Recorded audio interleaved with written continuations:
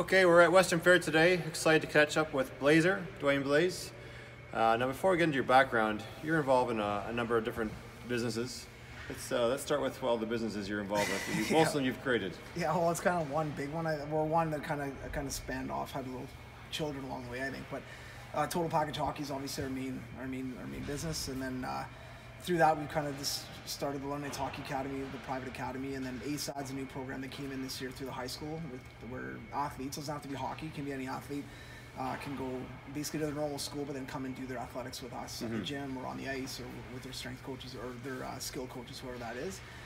Which has been great. That's been really, really cool. And then we started the National Skill Development Association, and more so for coaches, parents, or players looking at how to teach skill and how to break down skill and be able to use it on the ice. So we've been doing that, which has been a lot of fun.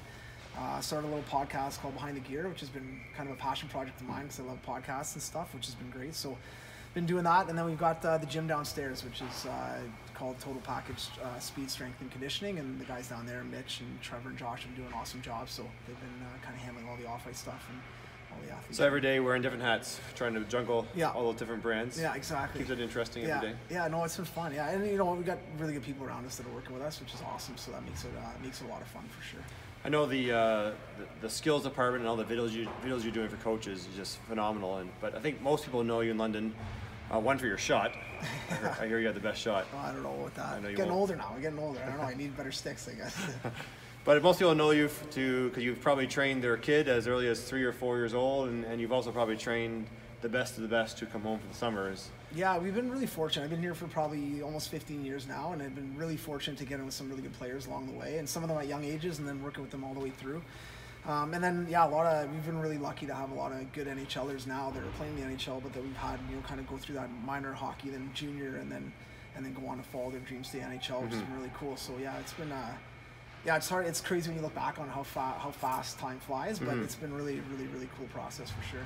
I know. Obviously, we connected with West London, so ran the Tyke program for a few years, and our novice program is really strong. And we've got a lot of coaches, but we got a lot of coaches because I said TPH is going to provide the practice plans, and you guys were there coaching our coaches. So we're now enjoying the fruits of that. We've had a really strong year at minor novice.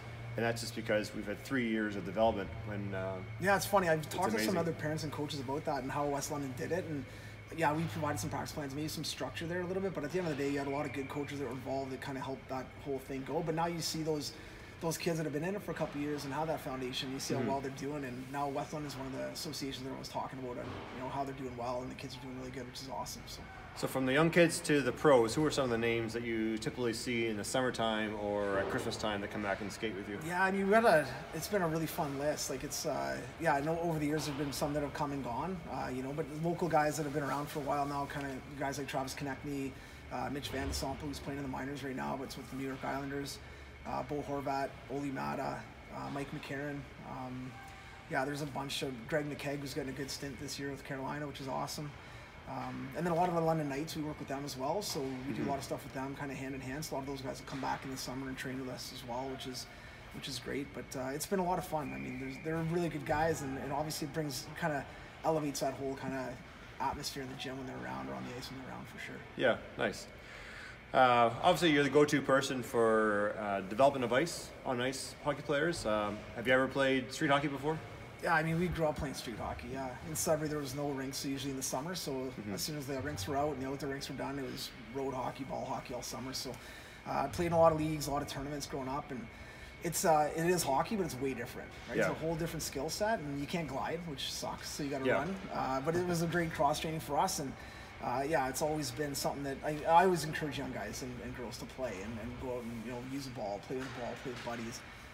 Unfortunately, it's something I think that sometimes you don't see a lot of it anymore. Driving through neighborhoods right now, you're not going to see a lot of ball hockey games, unfortunately. But I think it's changed a lot. Since, it totally has. But I think it's something that's invaluable for kids to get out and just have some fun and be kids and enjoy it. Great.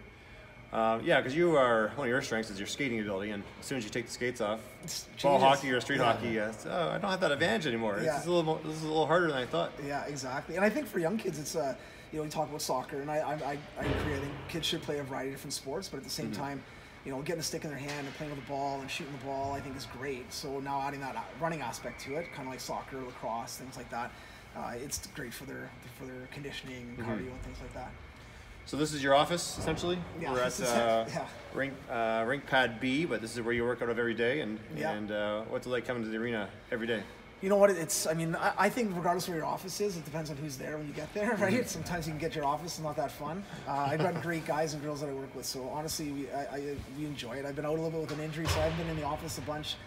This week, kind of just getting back to it, and I honestly, yesterday I told the boys, I'm like, I miss you guys. Like, it was one of those things. I'm like, man, I miss being around. So I've got a real good group of people, watch highlights and hang out and talk hockey and stuff. So it's been. And how many are on your team? Yeah, we've got quite a bit of part-time staff, obviously, for our camps and clinics and things we're doing. So anywhere from 30 to 40 part-time staff overall on our busy weeks and stuff. But overall, we've got 6 full-time and a couple, real key part-time that are around that are helping us. Probably a group of 10 of us that are, day in, day out, or week in, week out, I guess, working together. So. Great.